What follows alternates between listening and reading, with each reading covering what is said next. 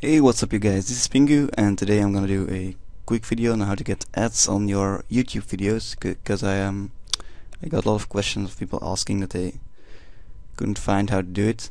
So let's begin. You just go to your little avatar here on your arrow to Video Manager, and here I have uploaded a little video. Now this will be for partners only, so if you're partnered with a network you will see this little C not claimed symbol.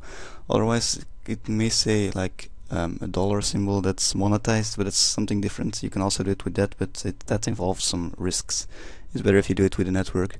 So you just click this little symbol. I uploaded this random video, not claimed. You go here and claim this video. Then you can, if it's only the audio that you made or only the video that you made, then you can choose, but in this case it's both, or if it's a copyright free song you can also take audio visual. Here I take all these, not that, because it doesn't contain a product placement, but these are just like the ads that you have to skip, or the ones that you have to close with the arrow. And that's everything basically. Just save your changes.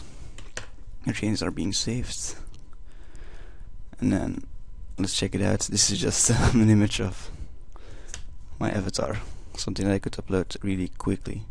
Here is the ads, and here is also one ad, and here is an ad. So as you can see, this works. Now if you want to know how to get partnered, or an easy way to get partnered, I recommend that you check out the video that will pop up in an annotation right now, and that's a link to where I explain how to join the Awesomeness TV network and how easy it is.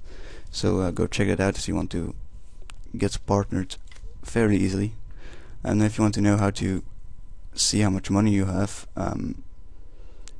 just go to Video Manager again, then to your analytics here. You can already see it here. I'll just blur it because I don't think I can share my information. I think that was in the contract with my network.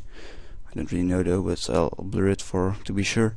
You can see it here, or estimated earnings here.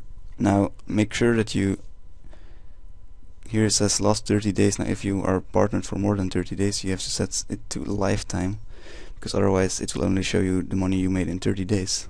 So if you made money before those 30 days it won't show it, so your real amount is if you set it to lifetime. So yeah, basically that was the video. If you have any more questions please feel free to ask me, and I'll see you in the next video.